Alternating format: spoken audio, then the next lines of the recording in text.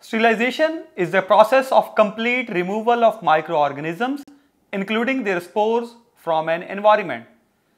Sterilization is usually achieved by physical method, chemical method, and by mechanical method. In this practical, we will demonstrate the physical method of sterilization. Physical method of sterilization is usually done by dry heat, moist heat, and by radiation. First of all, dry heat. In dry heat, we will start from hot air oven.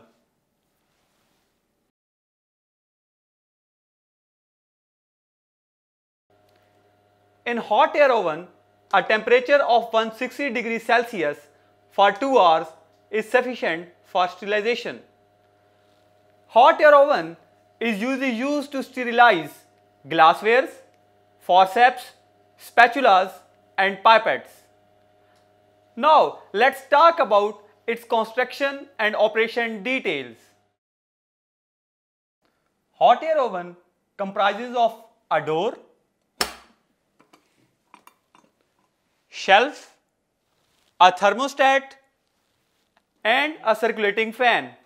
Hot air oven is an insulated chamber in which electrically generated heat is confined. Circulating fan helps to distribute heat thoroughly into the chamber.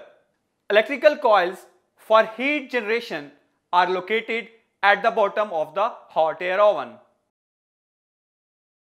The other method of physical sterilization using dry heat is flaming. Flaming involves destruction of microbes by burning. Flaming is used to sterilize inoculating loop, forceps, and spatula. In flaming, take an article in the flame. When an article in the flame turns red, sterilization is done.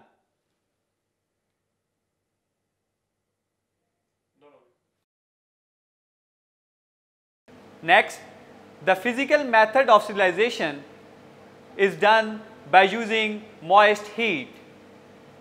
The laboratory apparatus that is designed using moist heat is autoclave.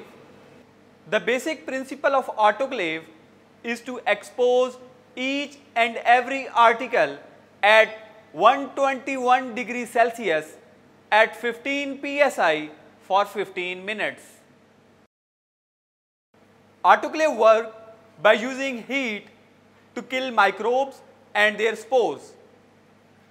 Heat is delivered by using pressurized steam. Pressurization allows the steam to reach at high temperature used for sterilization.